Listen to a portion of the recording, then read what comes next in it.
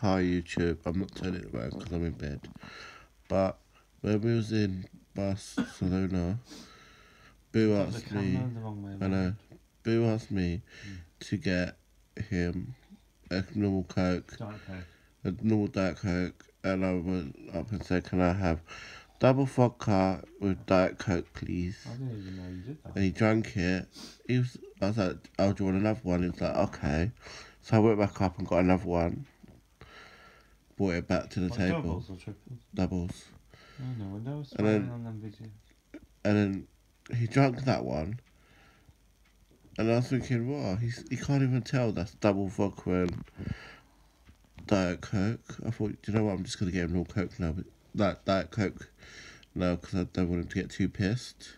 Oh, you did? Yeah, after the second one, because I thought you would have noticed. I don't know, I don't remember noticing. We had Malibu and Coke one time. I'm in a meditation anyway, so... Then I had that... between meditation and being drunk, there's not much difference. Then I had that orange drink. Orange juice with all these other 7 different alcohols in it. With this red syrup stuff. Meditation is like being drunk. It was nice. But after a few... You feel spaced out when you do a lot of meditation. You don't really like Malibu, do you? Because you've said it's too sweet. No, it's too sweet. I prefer vodka and Coke or Bacardi and Coke. I like Malibu. I've always liked Malibu. Isn't it the coconut one? No, the coconut one's Malibu. Oh, Malibu. No, that's too sweet.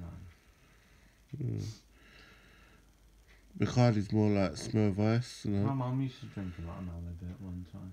She used to drink it like a fish at one time. And I like Southern Comfort. I don't really like whiskey and all that stuff, so I just stick to the ones I like. But yes, I got Boo drunk once. It was funny. Yeah. I've always wanted to see him get drunk, and he got drunk. Because he didn't really get drunk at Manchester. Oh, when did I get drunk? Yeah. Oh, I did. I got very drunk at Manchester Pride. You won't be that. I was shoving that woman off the platform. No, that was just you two having a bitch fight. She was trying to shove me off the platform as well. That was funny that day.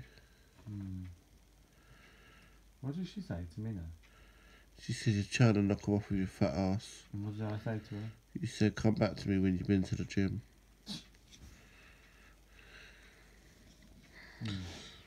This is what happens when alcohol is involved. People tend to speak their minds. True. I'm going to put more ball paint on. Brush my teeth. Okay, you go put your ball paint on. Okay then. Bye YouTube.